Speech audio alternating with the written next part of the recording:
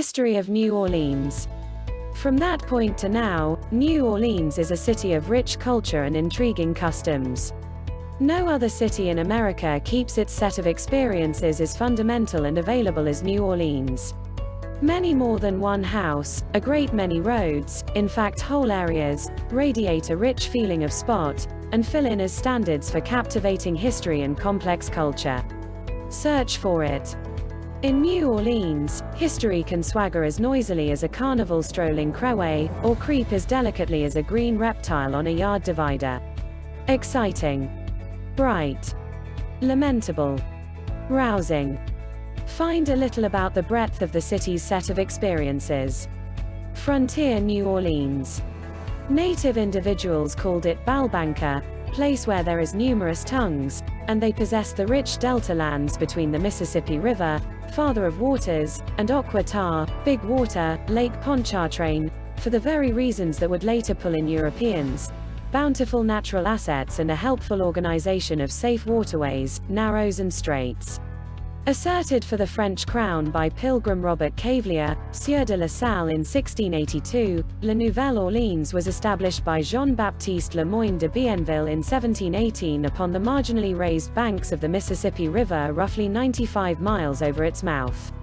Designers spread out a framework of roads with a placed arm, the present Jackson Square, that would get known as the Vieux Carré, Old Square, or the present French Quarter. The early station turned into the capital of the French colony of Louisiana in 1723. That very year, France surrendered Louisiana to Spain, to keep it out of the hands of the British, victors of the new French and Indian War. For the rest of the 1700s, Louisiana was a Spanish settlement, and Nueva Orleans worked as a significant exchanging and social cooperate with Cuba, Mexico, and past. It was during the Spanish frontier time that New Orleans changed from a town-like climate of wooden houses to a city of sturdier block structures with metropolitan framework, generally because of the neglected work of subjugated individuals.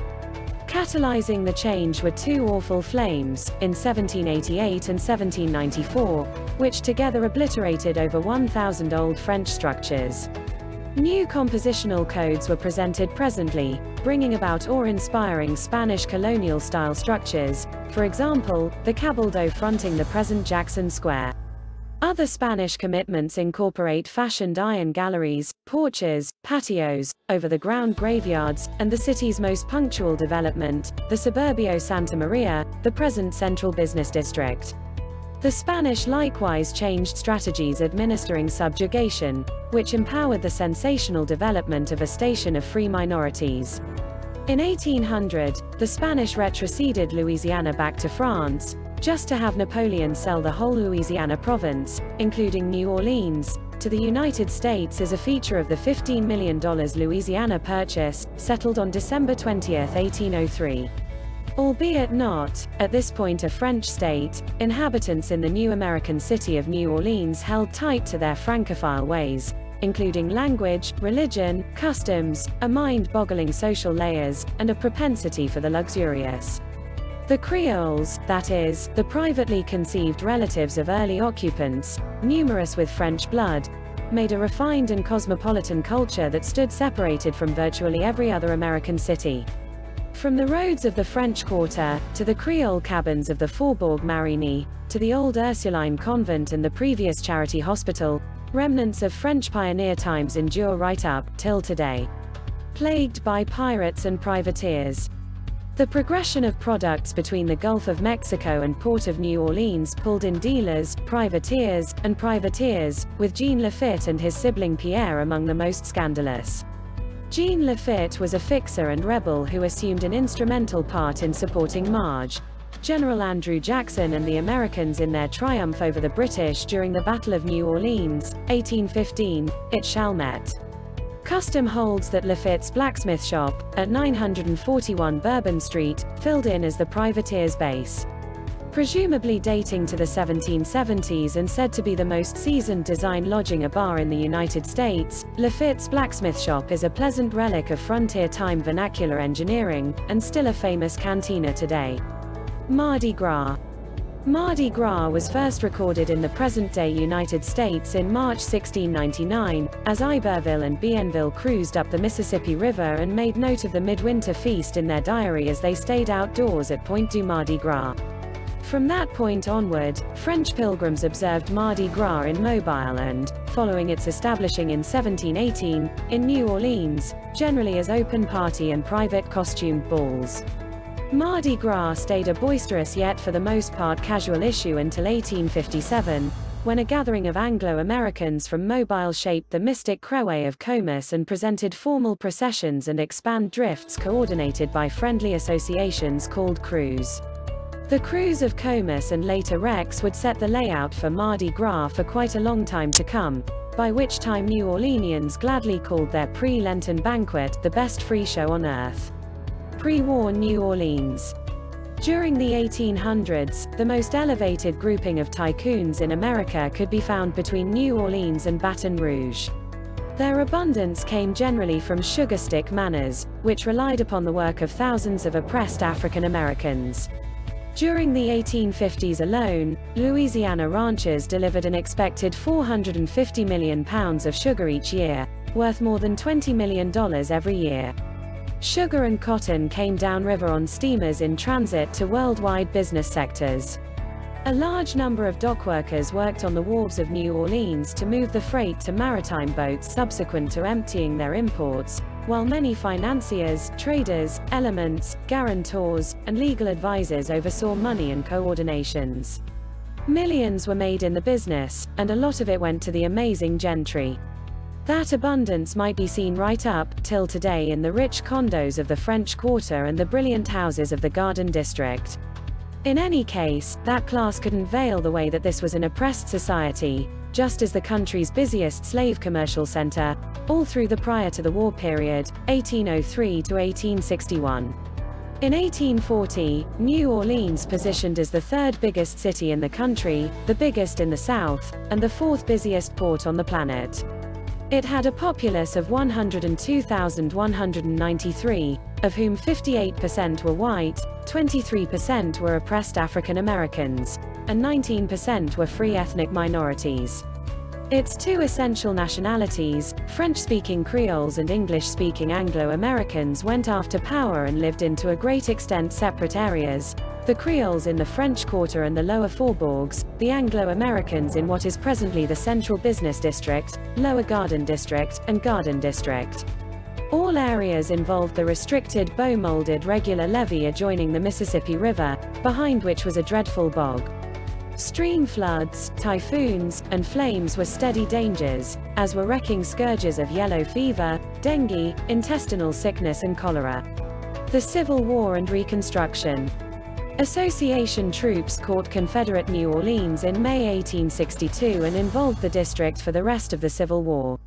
A short time later, a racially coordinated Reconstruction time government passed a reformist state constitution and looked to set up social equality for liberated slaves.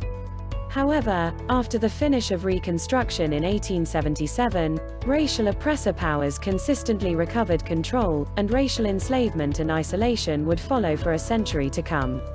The 1896 Supreme Court choice on Plessy versus Ferguson, which legitimately authorized separate however equivalent arrangements, gotten from a nearby case.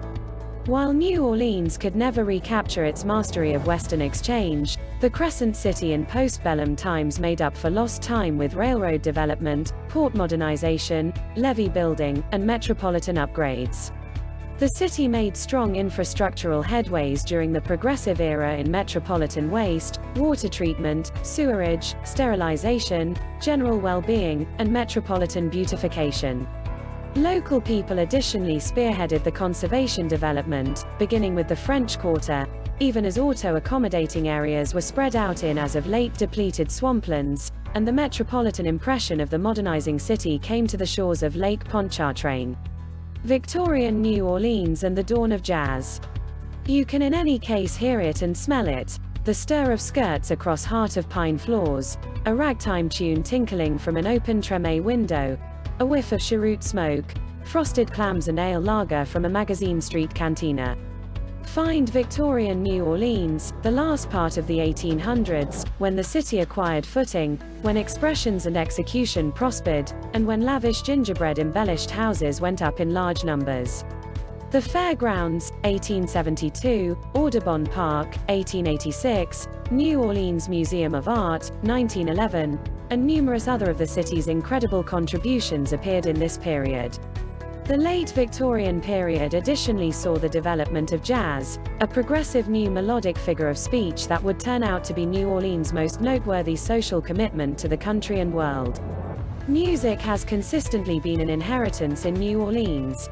Even before jazz, different ethnic and racial gatherings, French, Spanish, African, Italian, Latin, German, Anglo, Irish, discovered shared conviction in making music, and right up till the present time, the city makes outsized commitments in different melodic classes, including rap, hip jump, ricochet, and funk.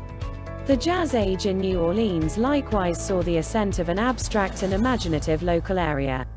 The French Quarter Renaissance included figures, for example, essayists William Faulkner and Sherwood Anderson, craftsmen Ellsworth Woodward and Caroline Wogan Durieux, and celebrated dramatist Tennessee Williams, who took motivation from the rattle-trap trolley that ran down Bourbon End.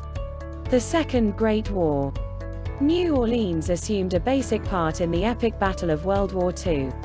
Nearby shipbuilder Andrew Higgins, who had planned unique vessels to explore shallow Louisiana inlets, acknowledged they would serve well to convey warriors and materiel onto shallow sea shores while staying away from profound water harbors in foe hands. Implicit neighborhood shipyards by a racially coordinated labor force of people, Higgins boats were utilized on the seashores of Normandy on D-Day and all through the island jumping effort in the Pacific. They were effective to such an extent that General Dwight D. Eisenhower would depict Higgins as the one who won the battle for us. The tale of New Orleans' gallant job in the conflict is highlighted in New Orleans' elite National World War II Museum. A continuum of progress checks New Orleans' post-World War II experience. New extensions and parkways were worked to get to extending rural areas. Another regional government complex opened in Midtown, and present-day high-rises broke the city's in the past unassuming horizon. During the 1960s, the civil rights development carried pride and new freedoms to Black New Orleanians. Yet, as somewhere else, protection from school combination, white flight, and a diminished expense base left some downtown areas ruined and stripped. The oil bust of the mid-1980s, concurring with the automation of port movement and the decay of well-paying transportation occupations, prompted a provincial recessional and populous mass migration. By the last part of the 1990s, be that as it may, an undeniably hearty the travel industry area and a more enhanced economy alleviated the misfortunes. However, they missed the mark concerning returning the city to its previous financial position. Storm Katrina. On August 29, 2005, Hurricane Katrina landed east of New Orleans, driving a tempest flood into artificial waterways and penetrating government levees and floodwalls in various areas. The vast majority of the urbanized East Bank overwhelmed, a huge number of individuals were caught in the storm for quite a long time, and more than 1,500 individuals would at last die. Numerous evacuees stayed away forever, and a few areas, especially the lower Ninth Ward, suffer today with altogether diminished populaces. While recuperation demonstrated sluggish and disagreeable from the outset, sheer coarseness got most New Orleanians through the emergency and yielded something of a renaissance of common soul and social pride. A feature of the post-Katrina time went ahead February 7, 2010, when the city's dearest New Orleans Saints won the group's first since forever Super Bowl. Cheers were heard round the world, and the supported restoration of soul pulled in accomplished youngsters to be important for this epic story, changing the Crescent City by and by. New Orleans stays a city of rich culture, glad individuals, and memorable neighborhoods that have endured and flourished against chances. New Orleanians have consistently held tight to their novel culture, radiating pride of spot and savoring music, food, and celebration. Travelers from around the world can't remain away. We're happy you're here as we leave on our 4th century since Bienville started this intense analysis on the banks of the Mississippi, more than 300 years prior.